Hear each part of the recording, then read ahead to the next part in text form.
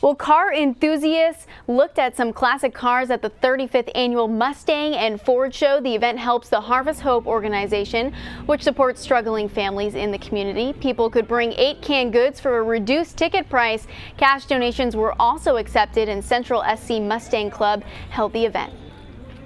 We put the show on every year to benefit our local charities. Our charities are Ronald McDonald House and Harvest Hope Food Banks, so we try and put this show on to benefit them. And the majority of cars were Ford Mustangs, of course, but some trucks were mixed in there too. The president of the club says there were 70 or 80 Mustangs at the event. We'll check out